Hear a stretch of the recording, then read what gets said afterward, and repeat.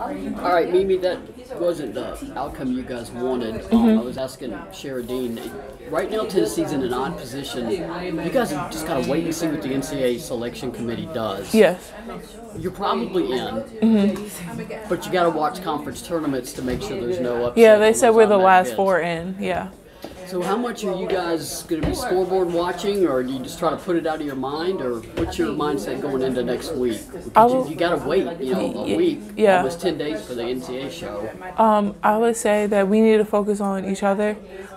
We need to focus on just preparing ourselves to be a great team. That's just our main goal, and that should be our main focus.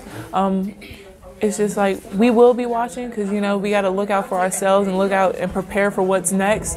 But I should just say that us as a team, we're just preparing for each other and just preparing for the NCAA tournament because we believe we should make it and that we should be in the NCAA tournament. So we're just preparing for the NCAA tournament and not just hoping and praying to God. We just got to focus on us. What did you take away from this tournament, your first one as a freshman? What did you gain here?